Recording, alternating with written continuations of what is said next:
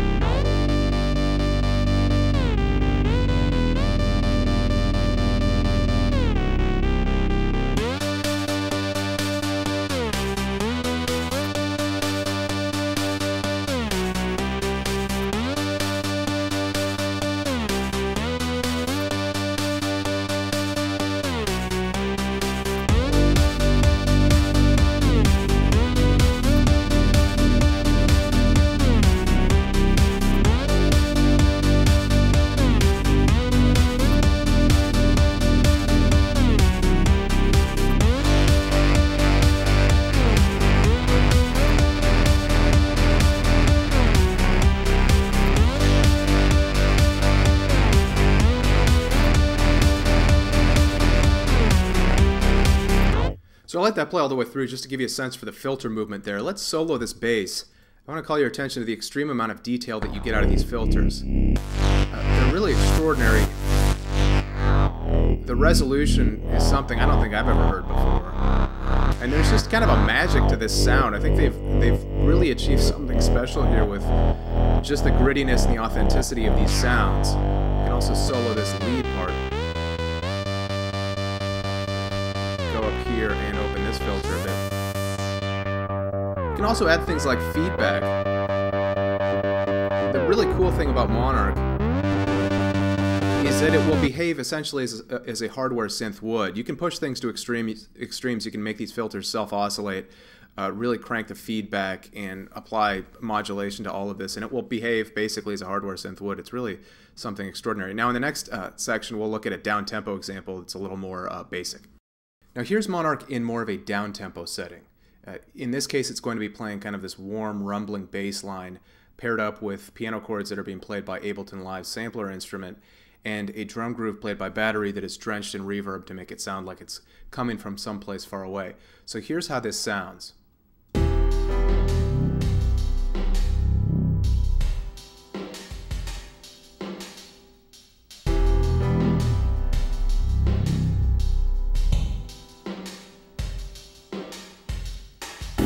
So there you get the sense for it. Now this snapshot's interesting because it makes use of MONARK's modulation capabilities. If we solo this, we can get a easier listen. You hear that kind of pulsating sound. What we have set up here is oscillator 3 set to low, which puts it in the sub-audio range and allows it to function as an LFO. Over here in our control section we see that our modulation mix is set 100% to oscillator 3. This mod depth is cranked pretty high, about 90% or higher. And the switch over here in our filter section is active, indicating that modulation is going to the filter cutoff. And so all of this is active, and it's opening and closing the filter based on what we have here. Now when you have this set to low, the oscillator's tuning basically functions as an LFO speed selector. And of course, the waveform that you use will radically change how this sounds. You can change the filter starting point too, of course.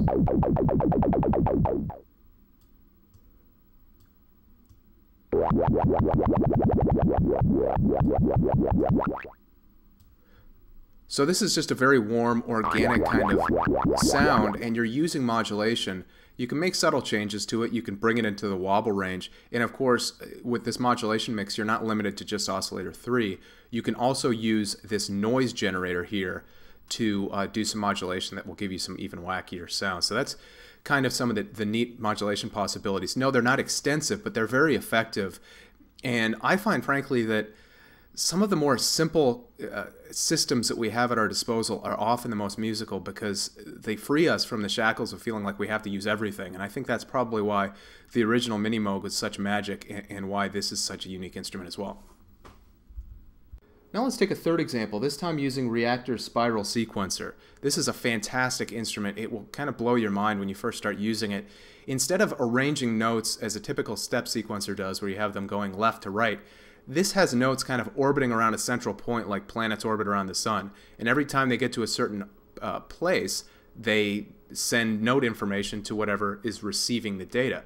Now here we have Snapshot 68, which is Affliction 3. It is a sequence in F minor. And this is sending its information over to Monark, which is on track 2. Now Monark is playing a snapshot called Blue Sunday, and this touches on something else that's really cool about this instrument. A lot of these snapshots are based on classic Moog melodies from back in the day. So in this case, we're talking about a New Order track from the mid-late 80s called Blue Monday, which I probably listened to a billion times in my life, and before my friends convinced me to start listening to Rush, which incidentally is also covered in the snapshot bank. There's a Tom Sawyer snapshot. And for your information, Matt Salitti has done a fantastic video on this, going through some of these snapshots and playing the original melodies. It's a ton of fun. You should check that out. Third, we have Machine playing a drum groove called Futronic. I've loaded it with the patterns that it loads with, and let's give this one a listen.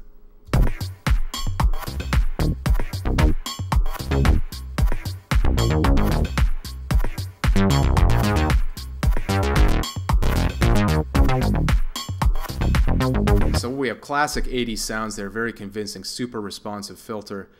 One thing I want to show you as well is the legato functionality here, because legato really brings a lot of these sounds to life. It gives you that glide between sounds. There are a couple different ways to use it. Legato mode itself will activate legato only when the notes actually overlap in the sequence. In this case, Spiral is not really playing that many notes. I'm not sure any of them are going to overlap, but who knows. So let's turn this to always, because in the case of always, it will always glide between notes. Then we have to, of course, set a time here. The higher up this is, the longer the glide time. There are two different algorithms that we can use for the glide, and they differ slightly. We'll go with filter for now. Let's take a listen.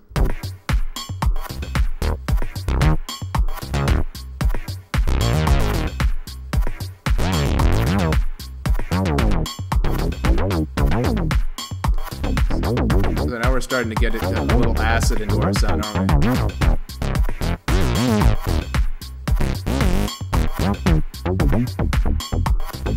Oh God, that is just so responsive and so organic. I love it.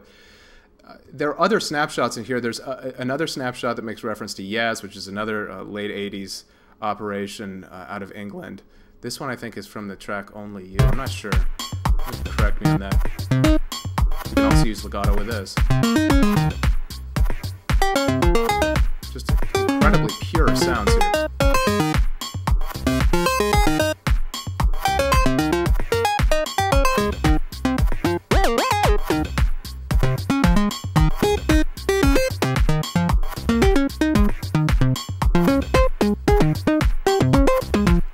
So that just gives you a sense for some of the kind of more 80s type sounds and some of the historical interest that is kind of in the lifeblood of Monark itself.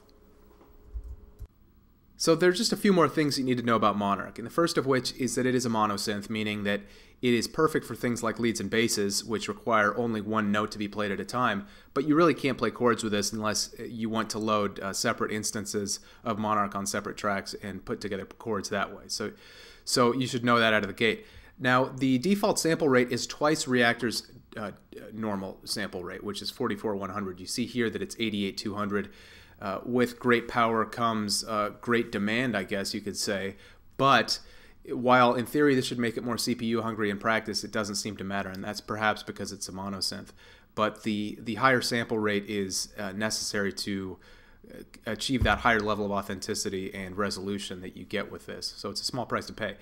Now, you can also adjust the things that are the kind of legendary imperfections of the Minimoog that have been recreated here. Now, these are things like pitch drift, that as you move throughout the keyboard, sometimes there are slight detunings. This was something that happened with the original Minimoog, that they were subject to problems with humidity, with irregularities in the electrical current, all sorts of things. But this became part of the magic of the Minimoog, and these are all controllable in the B panel.